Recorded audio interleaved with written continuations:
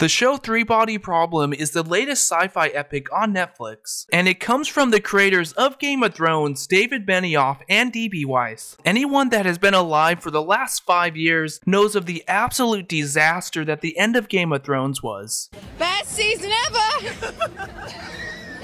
We're in a crypt. Nobody thought of that.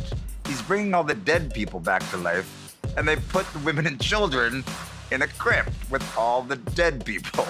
So, rah. Tyrion is smart, but I guess not that smart. Dany kind of forgot about the Iron Fleet and Euron's forces.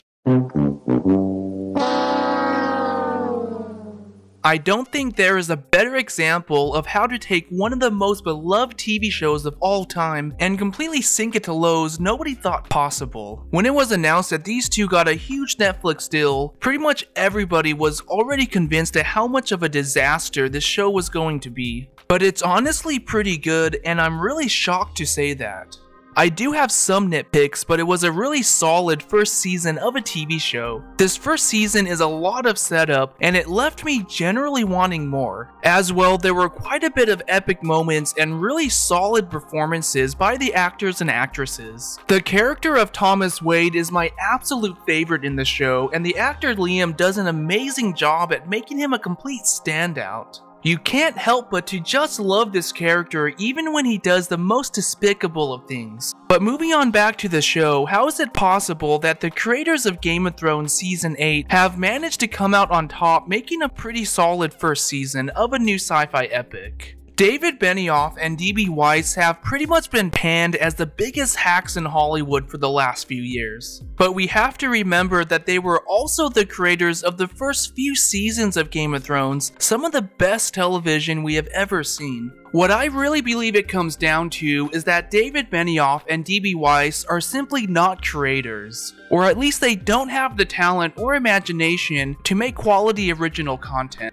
That being said, where I think their talent truly lies is more in the manager aspects of things. They ran an absolutely well-oiled machine when it came to the production of Game of Thrones. Game of Thrones set the standard on how to efficiently turn out high-budget sci-fi and fantasy TV shows. Then a combination of things happened. They started running out of source material, or in some cases just disregarded the source material that they still had access to. As well, they took more direct creative control, and to make things even worse, they seemed to lose interest in the TV show as a whole. And as we know, it ended in absolute disaster. That leads us to the Three Body Problem on Netflix, which is turning out to be some type of a redemption arc for these two. I do think a lot of this depends on how well they land season 2. However, with the source material right at their fingertips, I don't really have a lot of doubt that they will be able to do this. My only fear is that they will start trying to put too much of their own creative minds into the TV show. We can't forget that the original pilot of Game of Thrones was so bad that HBO demanded they make a new one.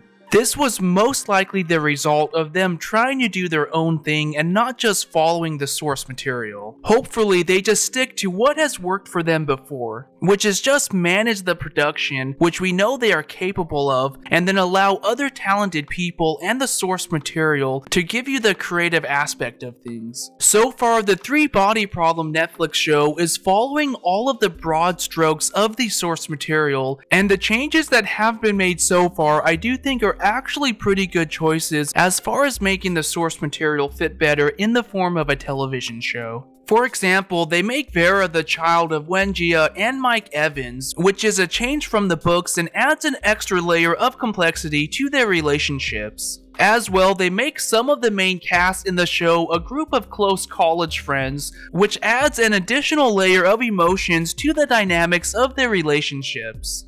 These changes don't alter the overall storyline, but they just add emotional complexity. There is also multiple plot points from future books that is pulled back to better foreshadow things. For example, they bring in the concept of higher dimensions, which becomes a major storyline thread later in the books. I do think that so far the changes they have made actually help the show more than they hurt it. David Benioff and D.B. Weiss are on a redemption arc, and I have absolutely no problem with this. I would much rather have high entertainment quality than just another TV show or movie to hate watch.